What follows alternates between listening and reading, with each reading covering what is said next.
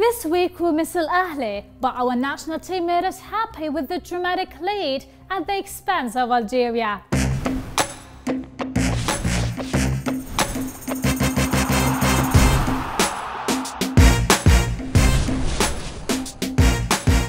Maybe this week didn't include much events for Al-Ahly, but there was a humanitarian act from our president Abdel Fattah al-Sisi, who helped the swimmer with the special needs Ahmed Tariq with his dream of joining Al-Ahly club, in which Captain Mahmoud al-Khatib gave him the membership himself.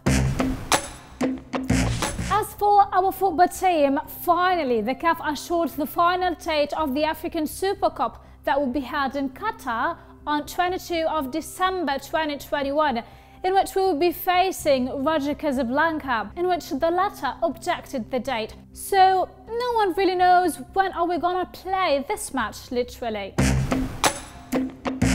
Sad news for our fans.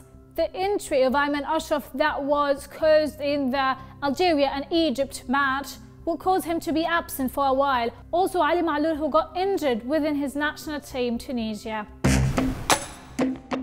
And since Al-Ahly is not just a football team, we would like to congratulate our champions, Aya Hisham and Nuha Fuad, for succeeding in clinching a golden medal in the African Championships in Karate, Kata and Kata Shabat. See you next week in Al-Ahly English News. Bye bye.